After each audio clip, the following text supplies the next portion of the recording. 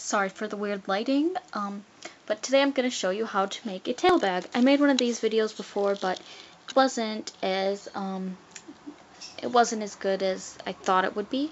So what you'll need is a needle, some thread that matches your fabric, and some scissors. Okay, so first I started out with a piece of fabric that was a whole rectangle thingy. Okay, so yeah. Started out, let's just say those aren't there. It started out like this. And now you're gonna fold it in half like that, because you sew things inside out so you get a seam the right way.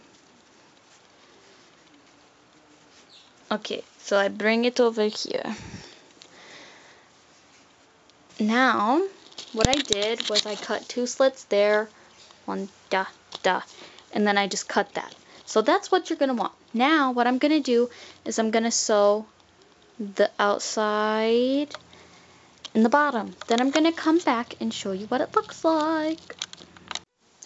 Okay, guys, so I just finished stitching the outside and the bottom, and you leave that part open for the horse's tail.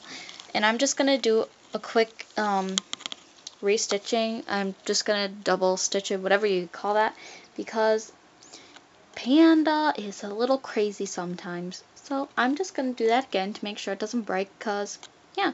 Alright, so you can skip this next step that I'm doing, but I'm just gonna restitch it again. Okay, so I just finished sewing the sides and the bottom, so now I'm going to turn it inside out. Just give me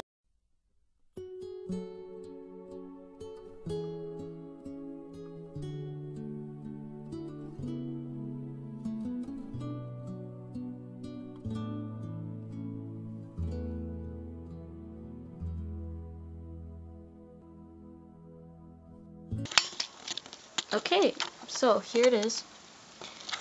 Here's the seams. They're kind of bad, but I'm not a perfect sewer, so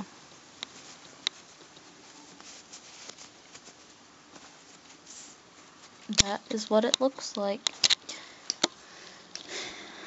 And then what you should do is you braid your horse's tail like a few inches past the tailbone, and then you stick that in there, and then you separate the braid, and then you just tie that. Alright, so that is my thingy, my doodle. My tail bag.